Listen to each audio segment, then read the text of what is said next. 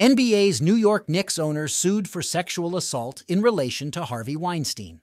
A woman by the name of Kellye Croft has initiated a lawsuit against James Dolan, the executive chairman of Madison Square Garden Sports Corp, accusing him of sex trafficking and sexual assault.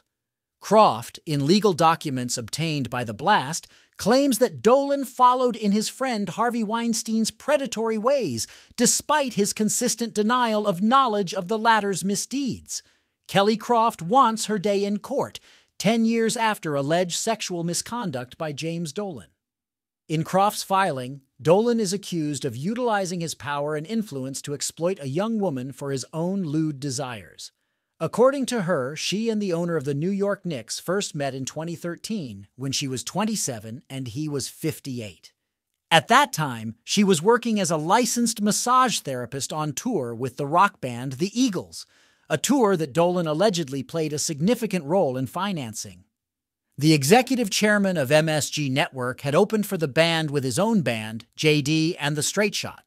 Croft initially met Dolan in the professional context of performing a massage. However, Dolan allegedly manipulated her into a sexual relationship, and in January 2014, he orchestrated her inclusion in the tour in Los Angeles. Despite the purported work assignment as a massage therapist, Croft claims that Dolan trafficked her under fraudulent pretenses. As it turned out, the now 68-year-old facilitated and aided Weinstein in meeting Croft. She allegedly met Weinstein waiting by the hotel's elevators, paid for by Dolan. There, the disgraced former film producer struck up a conversation with her, suggesting that he already knew who she was because of Dolan. Harvey Weinstein managed to convince her to give him a massage in his hotel suite. Once in his hotel suite, he changed into a bathrobe and attempted to intimidate Croft into providing him with a naked massage on his bed, physically preventing her from leaving his room at one point. Although she managed to convince Weinstein that she would give him a massage if she could retrieve her massage table from her hotel room, he followed her to her room, forcibly pushed her door open, and proceeded to sexually assault her, according to the court documents. Following the attack by Weinstein, she immediately informed Dolan about what transpired. The details of the vile attacks would later make up the lyrics of Dolan's song, "I Should Have Known."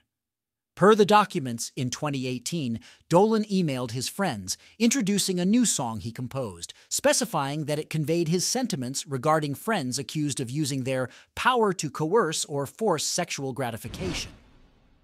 As far as Croft is concerned, that was an unmistakable allusion to his former best friend and now convicted sexual predator Harvey Weinstein, who had recently been revealed as a serial perpetrator of rape and sexual assault. Croft asserts that despite Dolan's purported innocence in connection with Weinstein, he affirmed to her after she relayed the 71-year-old's attack that we all know Weinstein has problems. In fact, Dolan insisted that his friends were attempting to get Weinstein the help he needed. The heat continues to build for the former film boss as everything continues to evolve, and now his friends are caught in the crossfire.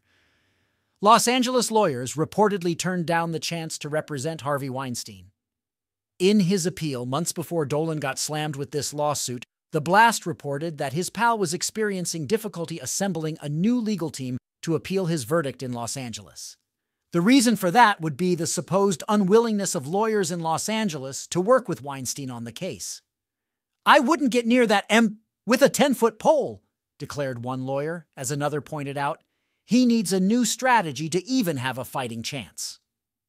Similarly, a high-profile lawyer found it interesting that Weinstein is challenging the witnesses' credibility, stating, "To question the credibility of the state's witnesses, you have to offer a compelling counter-narrative. To do that, you need a lawyer who is a great communicator, who sends a message to the jury with their presence." They added, "Not to sound like a fossil, but I think he needs to hire a woman." The male lawyer's advice to Weinstein seems odd to onlookers, especially considering his previous legal representative, Jacqueline Sparagna, is a woman. It is because of the criminal defense lawyer's separation from the case for reasons undisclosed that Harvey Weinstein is looking for new counsel.